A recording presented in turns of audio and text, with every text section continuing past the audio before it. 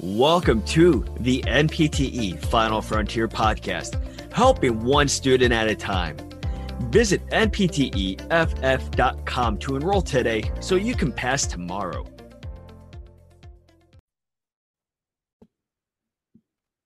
Thank you for joining us here on the NPTE Final Frontier podcast. My name is David. And my name is Emily. Today, we will be discussing some helpful stress management tips. Now, it is important to note that there are so many different and beneficial ways to manage stress, and this really can be an individualized approach. However, David and I did want to provide our listeners with some just general tips that we have personally found helpful to better manage our own personal stresses, not only while studying for the NPTE, but also just in our everyday lives. Now, there are both short-term and long-term management techniques that can be beneficial to utilize, and they are both important to consider.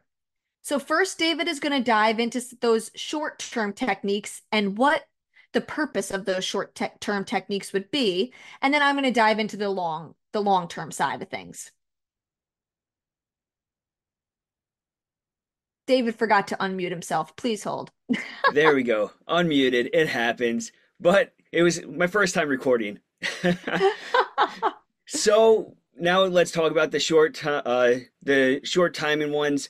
So what strategies can relieve stress fast? You need to relieve that stress right now. These helpful techniques can be fast acting to help you lower your stress as you need it right in the moment now. One of the big ones, meditation. Meditation is so important. Just being able to zone yourself out of that entire environment and take yourself to a deeper place and just shutting down, pressing pause, so this way you can regroup yourself, restart yourself, and regain that focus is so important. So if you don't know how to meditate, now is a great time to start meditating. We have episodes previously talking about meditation and walking you through some meditation steps, so you can go back and always listen to those episodes. Something very awesome is deep breathing. Deep breathing, just like you would do with the patient, maybe some pursed lip breathing. You talk to these patients when they're having an anxiety attack. Or maybe they don't want to do something and they're crying, they're hysterical, you don't know what to do. They don't want to do it, they don't know what do you do? Breathe, relax. You tell them it's going to be okay. You support them. So why are you not doing that for yourself? Breathe, relax, support yourself. Just close your eyes, in through the nose, out through the mouth.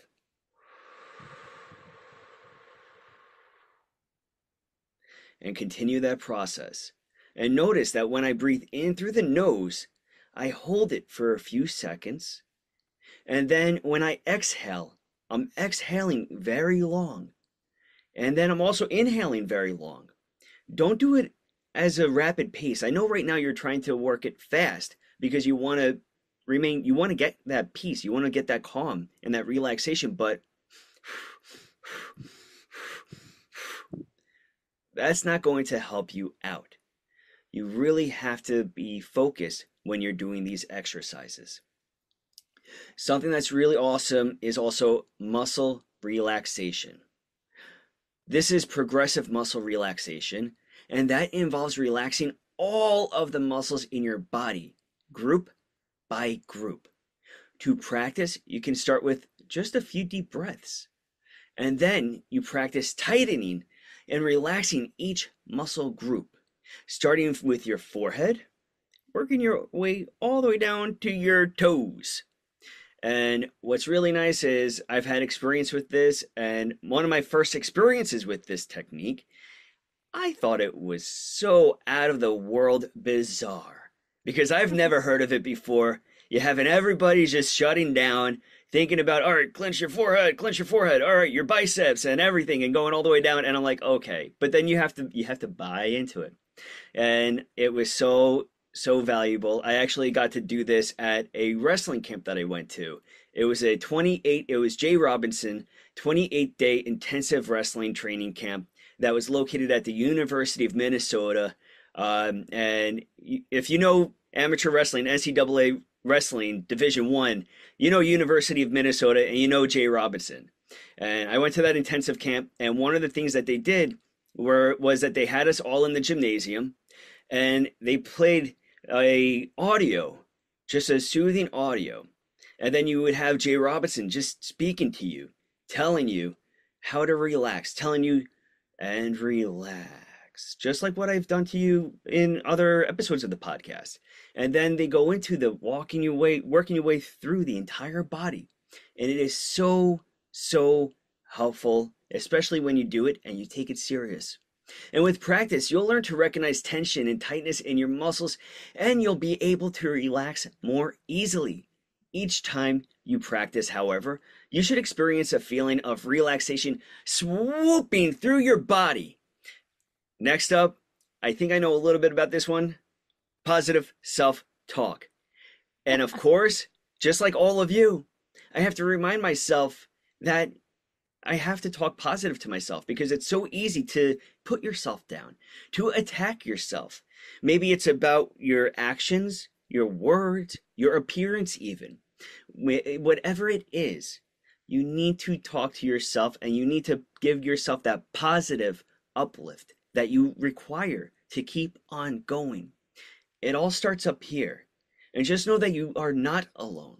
So sometimes if you do try to do that self-positive speaking to yourself and it's not working, please know that you can always reach out to somebody on the Final Frontier team. You can always reach out to your friends and family. And sometimes you may even find that it's necessary to reach out to somebody such as a therapist or a social worker or a psychologist. And there is no problem about that at all. There is no issues with that. Please, if you need some help to just walk you through that relaxation and looking at yourself a little bit deeper and finding that peace and bringing you to peace, please use all of the resources that you can. Emily, go ahead. Tell us about the long-term effects and what you could be doing. Sure. And David, I before I even touch upon the long term, I love how you did mention that sometimes we do need to seek out more help. Sometimes we can't just utilize, podcasts, inspirational videos on our own. We need a little bit more guidance. And there is such a sense and strength in being able to be mindful and aware that maybe you need more guidance throughout this difficult time. And there is strength in recognizing that and pursuing additional help. So that is definitely something we recommend to any of our listeners who feel like they need a little extra support and guidance. And know Now, and also know that mhm. it's very normal and it's very common and that it's Oh, of okay to do course. so. I know Yeah, a lot of students and a lot of people may have connotations already put onto those topics and everything like that. But know that you are safe when you do stuff like that and that it's okay to do so. And all of you are incredible. So, of course. Emily, Now, go for it. all of those tips that David just gave you guys, the biggest thing is first, we need to become mindful and aware as to when we're starting to experience this stress. The earlier we can detect that we're in an environment or we're starting to have this sense of stress, this wave of maybe anxiousness coming upon us, we need to be able to detect that earlier so that we can incorporate those short-term techniques like meditation, deep breathing, muscle relaxation that David had said. That's one of the first steps, early detection, because we want to try to prevent this spiral from occurring instead of trying to manage and navigate our stress once we're already kind of in that heightened state. But one of the really beneficial things to do is also long-term stress management. So, what can you do to calm mental stress over the long term? Certain habits can really promote resilience to stress and increase our overall wellness. It's really important to create a lifestyle that will help us ward off this stress or better deal with these challenges in a healthy way when we are faced with them, because stress is inevitable. Hardships are inevitable. But what do we do when that hardship or that stress is in our path? And that is where these long-term management techniques can really be helpful to better help us navigate those options. Now, one of the first things is limiting excessive caffeine. Now, I know a lot of us, especially as PT students, tend to have a heavy hand with the coffee, right? Or maybe the herbal teas, which are also caffeine. And caffeine does increase certain hormones within our body that can put us in a more heightened, stressful environment. So, really try to limit excess caffeine and also limit excess alcohol consumption. If you're trying to celebrate after you did great on an exam, just make sure we're really utilizing caffeine and alcohol within moderation. And to kind of go hand in hand with those things, I also want to touch upon diet. Diet is key. There are so many research studies and links to proper diet, proper nutrition, promoting improved gut health, which can really lead to overall improvements in our quality of life, which that's not even going to be something I touch upon in this video. I mean podcast. Sorry, we're doing a recording, so I feel like I'm on a video. But it's also something I'm very passionate about right now is proper diet and nutrition and the links to our quality of life, our gut health, our stress management. So maybe that's something we'll touch upon more in the future, but definitely seek maybe even a nutritionist if this is an area that you feel like you're really lacking and it's impacting your day-to-day lifestyles. And also social support. So David already touched upon maybe reaching out to a licensed professional for more guidance, but also leaning on your family and friends as needed.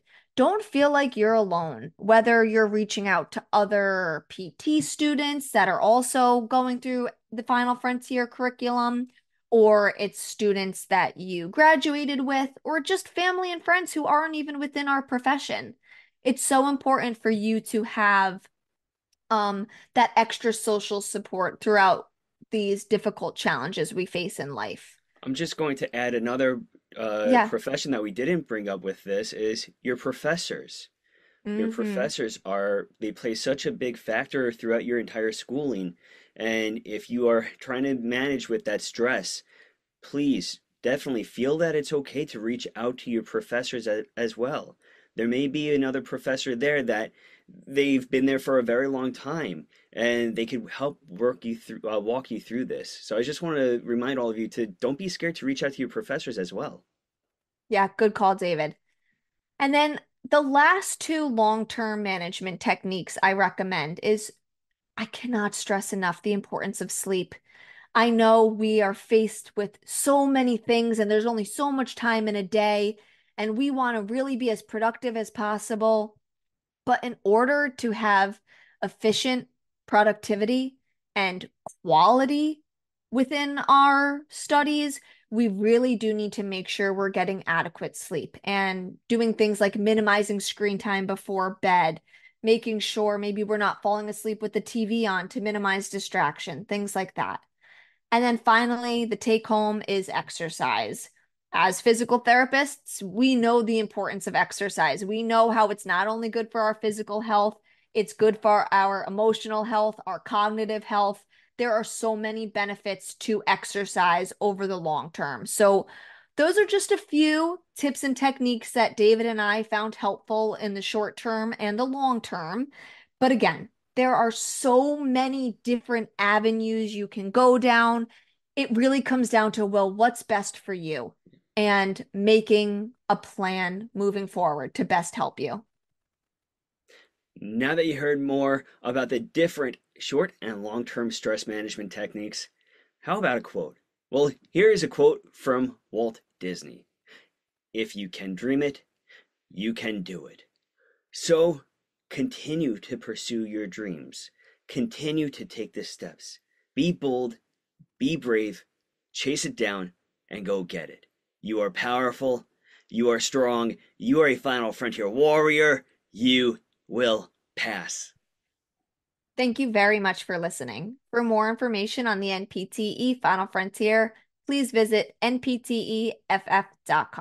You can also check out all of our social media platforms such as Facebook, Instagram, Twitter, and TikTok.